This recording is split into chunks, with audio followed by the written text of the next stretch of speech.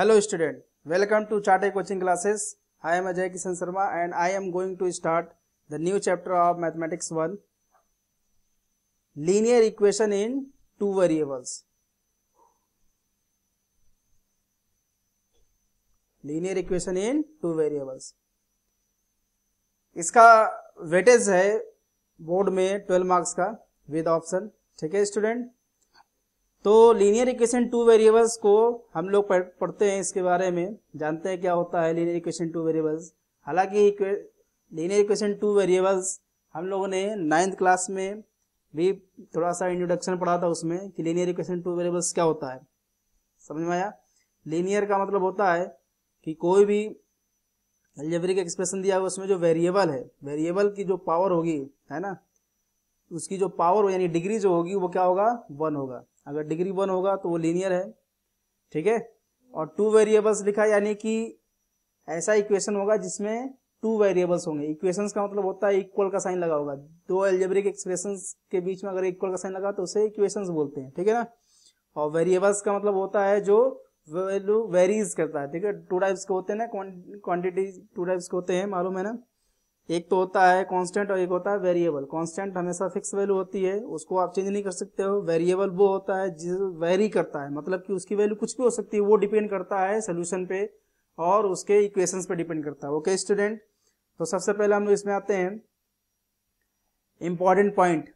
Important point क्या है? Linear equation two variables. तो linear equation two variables important point में क्या है कि इसका जनरल फॉर्म क्या होता है. जो जनरल फॉर्म जो होता है वो होता है ax plus by plus c equal to 0 is the general form of a linear equation in two variables. ठीक है ना. तो ये देखो ये x है, इसकी पावर कितनी है, 1 है. y है, इसकी पावर कितनी है, 1 है. ठीक है ना. और a b c क्या है, रियल नंबर्स है. क्या है ये, रियल नंबर्स. और a b are not equal to 0 at the same time. ये दोनों एक साथ 0 नहीं हो सकते, क्योंकि अगर दोनों एक साथ 0 हो जाएंगे तो x ये वाला x वाला और y वाला पोर्शन दोनों 0 हो जाएगा. तो c अगर कोई भी कांस्टेंट है तो इक्वल टू 0 नहीं हो सकता, तो यानी इक्वेशन ही नहीं बनेगा. ठीक है ना. तो एक 0 हो सकता है. मान लो अगर यहाँ पे अगर b 0 है तो क्या आएगा, ax प्लस c. तो हम यहाँ पे 0 इंटू वाई लिख सकते हैं, तब भी लीनियर इक्वेशन टू वेरिएबल्स के फॉर्म में ही रहेगा. अगर मान लो b 0 है, मान लो a 0 है, तो अब ये y के फॉर्म में हो जाएगा. तो यहाँ पे 0 इंटू एक्स लिख सकते हैं, यानी कि फिर भी लीनियर इक्वेशन टू वेरिएबल्स में ही रहेगा. ठीक है ना. तो linear equation in two variables किस फॉर्म में होता है, ax plus B Y plus C equal to 0 के फॉर्म में होता है. ओके. एग्जाम्पल देखो इसका, 2x माइनस का 7y प्लस 5 इक्वल टू 0. ठीक है. यहाँ पे देखो x है, वहाँ पे y है, इसकी पावर भी 1, इसकी पावर भी 1 है, तो लीनियर हो गया. ठीक है. टू वेरिएबल्स में है, x और y की फॉर्म में है. ठीक है ना. 2 कांस्टेंट हो गया यानी कि रियल नंबर, माइनस का 7 रियल नंबर, 5 रियल नंबर. तो ये क्या हो गया, ax plus B Y plus सी के फॉर्म में लिखा हुआ. ठीक है. ये भी इसी फॉर्म में है. तो ये लीनियर इक्वेशंस के कुछ एग्जांपल्स हो गए. Okay student. नाउ नेक्स्ट, अब हम बात करेंगे साइमल्टेनियस लीनियर इक्वेशंस, है ना. साइमल्टेनियस लीनियर इक्वेशंस क्या होते हैं? देखो, जब दो लीनियर इक्वेशंस को एक साथ कंसीडर किया जाए, when we consider system of to linear equations in two variables, such equations are called simultaneous equations. ठीक है ना.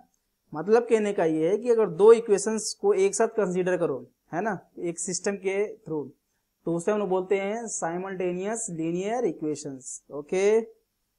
फॉर एग्जांपल देखो, फॉर एग्जांपल में दिया है 2x plus Y equal to 8 और x plus 3y equal to 9 B simultaneous linear equations. ठीक है ना. Okay student. अब देखो इसका सोल्यूशन क्या होता है, solution of simultaneous equations. Solution क्या होता है, when the simultaneous equations are satisfied by the same pair of values of variables. Same pair of values of variables is called the solution of the given simultaneous equations. Okay. मतलब कहने का क्या है कि the solution of simultaneous equation is a pair of values of x and y that satisfy both the equations simultaneously. ठीक है ना. For example जैसे x इक्वल टू 3 और y इक्वल टू 2 लें, तो x इक्वल टू 3 और y equal to 2 इन दोनों equations को सेटिस्फाई कर रहा है. आप पुट करके चेक कर सकते हो. ठीक है ना. Is the solution of simultaneous equations. देखो यहाँ पे अगर मैं यहाँ पे 3 रखूँ, 3 2 जा 6 और यहाँ 2 रखूँ तो 3 2 जा 6 प्लस 2 कितना आ जाएगा, 8 आ जाएगा. अगर मैं यहाँ पे 3 रख दूँ तो आ जाएगा 3 और यहाँ पे 2 रखने कितना आ जाएगा, 3 2 जा 6 तो कितना आ जाएगा, 3 प्लस 6 यानी कि 9 हो जाएगा. यानी x इक्वल टू 3 और y इक्वल टू 2, इसका क्या होगा, सोल्यूशन हो जाएगा। ओके, तो इसे बोलते हैं हम लोग solution of simultaneous equation. Okay, understand. Now next आते हैं प्रैक्टिस सेट 1.1 पे। तो 1.1 में पहला क्या है, एक्टिविटी दिया हुआ है, यानी कि फिल इन ब्लैंक्स है। तो कुछ वैल्यूज दी गई है, सॉल्व भी किया हुआ है, बस जो फिल इन ब्लैंक्स है, जो ब्लैंक है उसको हमें क्या करना है, फिल करना है, ठीक है ना। तो स्लाइड बाय स्लाइड देखो, दो इक्वेशन दिए गए हैं, 5x प्लस का 3y इक्वल टू 9 और 2x minus 3y equal to 12।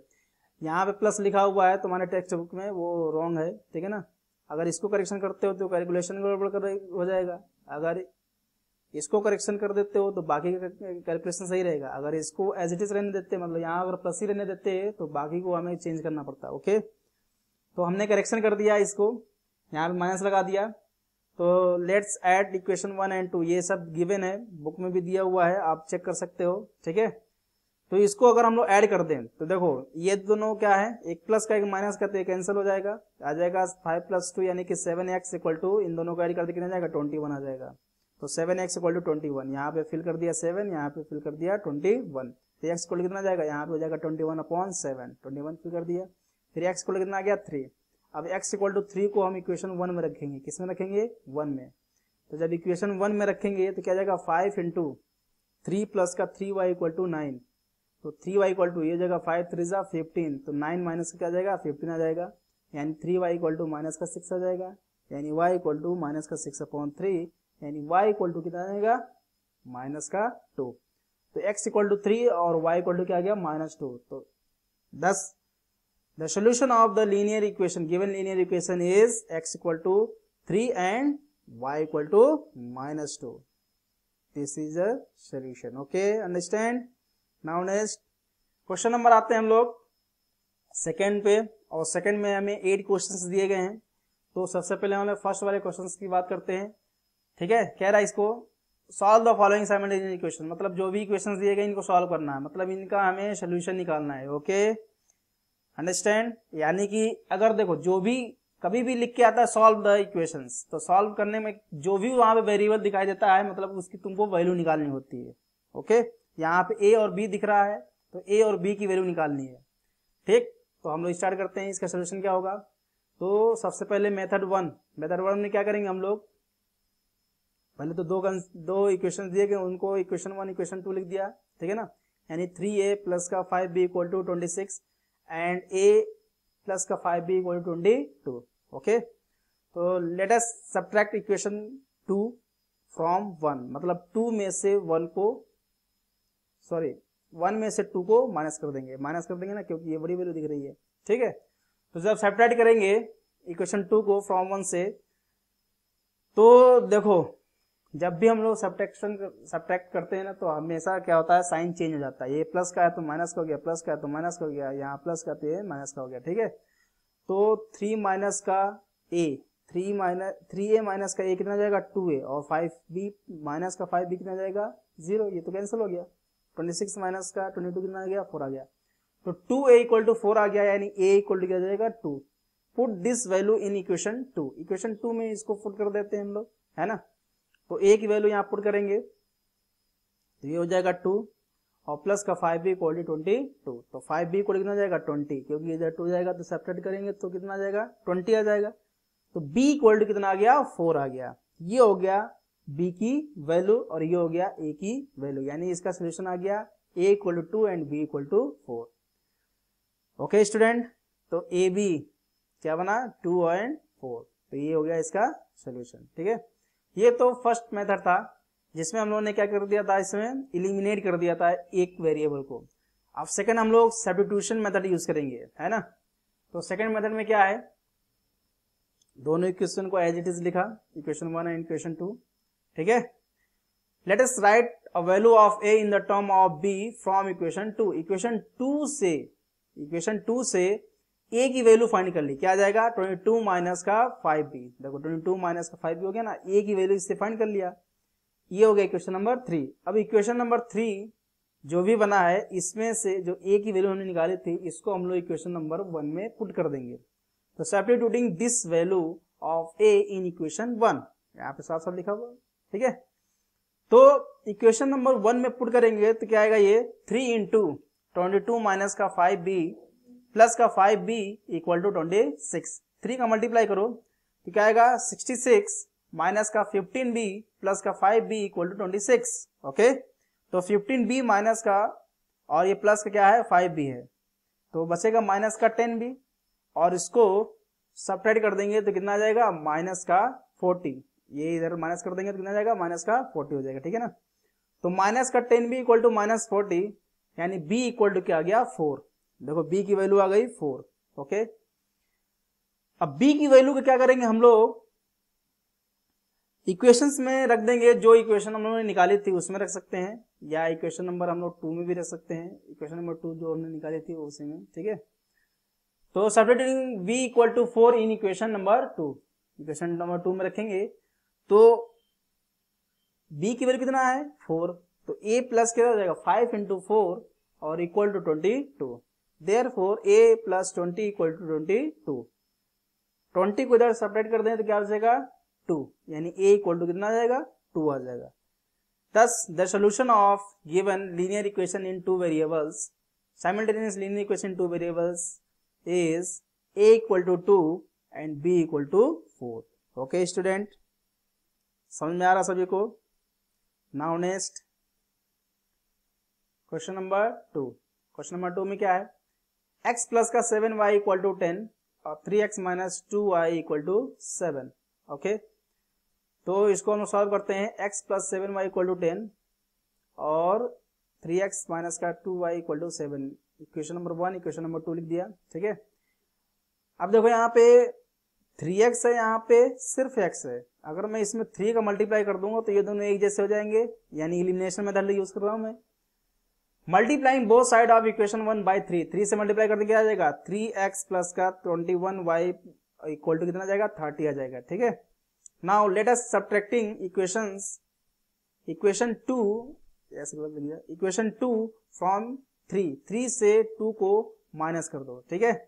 तो 3x प्लस का 21y इक्वल टू 30 है और माइनस क्या कर देंगे 3x minus 2y equal to 7। अब माइनस करेंगे तो देखो साइन चेंज होंगे, ये माइनस का हो गया, क्यों, क्योंकि ये प्लस का था, ये प्लस का था तो ये माइनस का, तो ये प्लस का हो गया, ये प्लस का ये माइनस का हो गया। ओके, तो साइन चेंज हो जाते हैं जब भी हम लोग सब्ट्रैक्ट करते हैं। तो 3x माइनस 3x कितना हो जाएगा 0, 21 और ये हो जाएगा प्लस का 2 तो इस जगह 23y इक्वल टू कितना जाएगा 23, तो 23 से डिवाइड कर दो कितना जाएगा y इक्वल टू 1 आ गया। Put this value in equation 1, equation 1 में पुट कर दें, इक्वेशन 1 है ना ये, तो इक्वेशन 1 में पुट करेंगे तो x प्लस का 7 इंटू वाई था, y की वैल्यू कितना है 1, तो 1 रख दिया तो 7 इंटू 1 इक्वल टू 10 आ गया, यानी x प्लस का 7 इक्वल टू 10, तो x इक्वल टू कितना आ गया 3 आ गया, y इक्वल टू 1 और x इक्वल टू 3, तो सोल्यूशन क्या बनेगा जा करके x equal to 3 and y equal to 1। Okay student, now second method देखते हैं इसका। तो इक्वेशन 1 और इक्वेशन 2 एज इट इज लिख दिया, जैसा है वैसे ही लिख दिया, x प्लस का 7y इक्वल टू 10 और 3x minus 2y equal to 7, एक हुआ इक्वेशन नंबर 2, ठीक है। Let us right value of x in the term of y from equation 1। Equation 1 से क्या रखा x की वैल्यू फाइंड कर लिया, यानी ये इधर को सेपरेट कर दो तो क्या जाएगा 10 माइनस का 7y, ठीक है। Substituting this value of x in equation 2, equation 1 से हमने ये फाइंड किया था ना, अब इक्वेशन 2 में पुट कर देते हैं, ठीक है ना, इसको बोलते हैं सब्स्टिट्यूशन मेथड। ओके, तो पुट कर देते हैं, तो इक्वेशन 2 क्या है 3x माइनस का 2y इक्वल टू 7 था, अब यहाँ पे x की वैल्यू पुट कर देंगे यहाँ पे, तो क्या आ जाएगा देयरफॉर 3 इंटू 10 माइनस का 7y माइनस का 2y इक्वल टू 7, सो 3 10 जा 30 हो गया, माइनस का 21 माइनस का 2 ये हो गया 7 हो गया, तो ये जगह माइनस का 23 माइनस का 30 हो जाएगा, प्लस का 7 हो गया तो माइनस का 23 हो जाएगा, तो y इक्वल कितना जाएगा, इसको इधर डिवाइड कर देंगे, आ जाएगा 1 आ जाएगा। ओके, तो y इक्वल टू 1 आ गया, ठीक। अब substituting y equal to 1 equation number 1 में पुट कर देंगे तो x प्लस का 7 इंटू 1 इक्वल टू 10 हो जाएगा, तो x इक्वल टू, अब यहाँ x प्लस 7 इक्वल टू 10 हो गया, x इक्वल टू 3 आ गया, तो सोल्यूशन क्या आ गया x equal to 3 and y equal to 1। Okay student, तो अगला क्वेश्चन हम लोग नेक्स्ट वीडियो में देखेंगे। ओके।